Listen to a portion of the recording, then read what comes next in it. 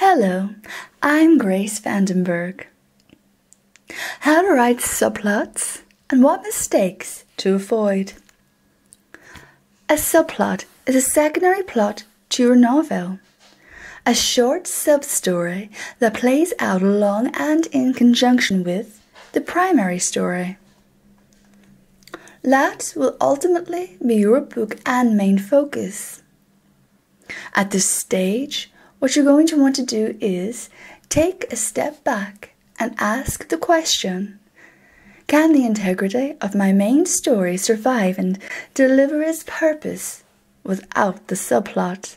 Your answer should be yes, but you'll still want to add the subplot for the purposes of flow, continuity, and spice, meaning added entertainment, thrills and spills. Characters. This is a good place to add flashbacks to past events that either connects to the current events playing out and will give crystal clear clarity and or provide an understanding as to why the person is a certain way or about to do something outrageous. Think girl with the dragon tattoo. Within societal standards, she's not a risk to society. The backstory, the flashbacks, the reason being, explaining the reason for her attitude, the current actions, while providing details as to why she is on a crusade for revenge. In this story, for example, we see dramatics, roller coaster emotions, anxiety, empathy, vulnerability, loss and gain, and a heck of a lot of complexities. Because she's had a hard life and known a great deal of injustice, we feel for her, connect to her. We understand that could be us with a slight turning of the table. Fate, destiny. So we invest our emotions and want her to win. Because if it was us, we'd want us to win. We get to understand, within the realms of our knowing right from wrong, we even get to see why she's extracting revenge and want her to. This is humanity speaking to us from the pages and or the screen.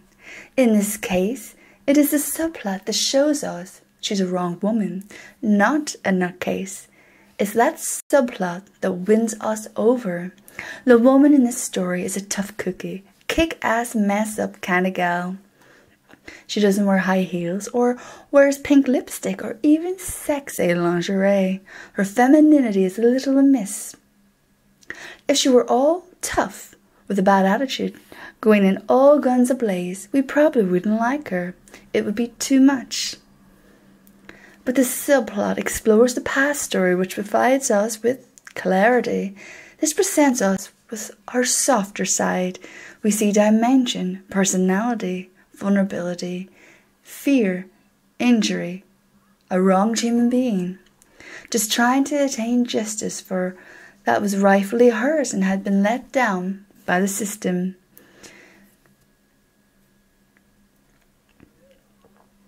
Character depth is the greatest benefit to subplots. Ask yourself, how did you feel watching that movie when the little girl who ultimately grew up to be a kick-ass warrior was being abused as a child, pouring gas over a car and her mother got in trouble for protecting her child? And from that abuse, the already wronged child is further wronged by the system designed to protect children. Relationships. In this case, we have the girl's mother who ends up in an elderly person's home. In contrast to her homosexual relationships seeking human and physical comfort, we see her vulnerability. In comparisons to the relationship with the man in position, taking advantage of that position. All before you get to the journalist's input and their investigations. That's a lot of characters and relationships to explore and entangle clearly and concisely. Example, take the mother away from the story. The story can still be told without her, but the mother touch is the sentimental, emotion and thought-provoking aspect that hits home. Realism. Personally, I don't enjoy sci-fi because they're not realistic and I have nothing to connect to. Other people love them. It's personal choice. But to some degree, it's best each story has something most of the masses can invest in. Example, you're in outer space, in a spaceship, with aliens. There's nothing there for me to relate to.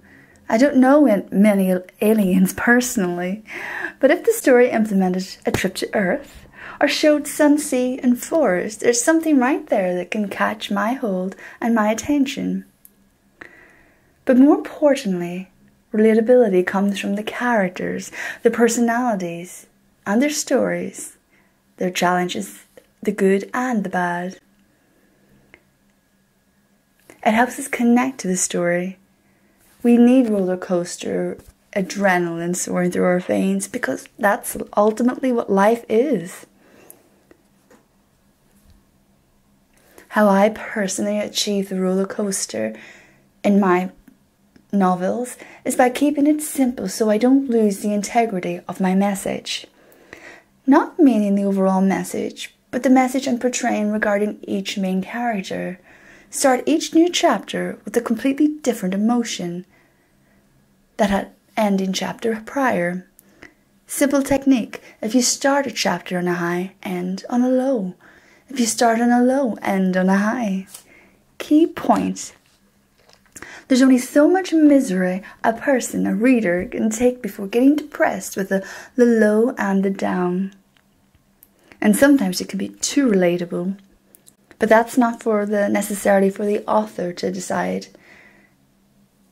In my debut novel, I started with a bang. A rape scene. It was the easiest way for me to start off with suspense. Because at that time, it was my first book. I didn't really know how to delay that. So I went in straight, head first, with the most provocative scene I could think of. Provoking the questions from the reader. How did she get here? Why is this happening? I already portrayed a victim, a wronged woman. From there, most people, by human nature, want to know, does she attain justice? That's already a lot of human emotion that's invested.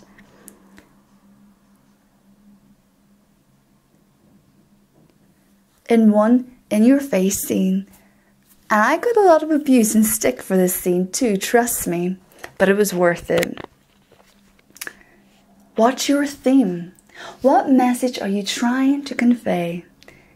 For instance, take the 1990s movie, Julia Roberts sleeping with the enemy. Is the main character weak, feminine, sensitive, delicate? And bit by bit life's lessons teaches her to stand up for herself and fight back. By the end she's a strong, robust, brave woman in her own right, never to be harmed again. Does the story end with admiration? Most stories should. Don't allow subplots to overcomplicate a story. The end of the story always encompasses the resolve. And even if you're going into a book series, there should still be some degree of resolve and a cliffhanger. It can't just end dead, stagnant. Hopefully this one is easy for you because most people know the ending before they even know where the entire story and journey begins. Happy writing, my friends. Until next time, I'm Grace XXX.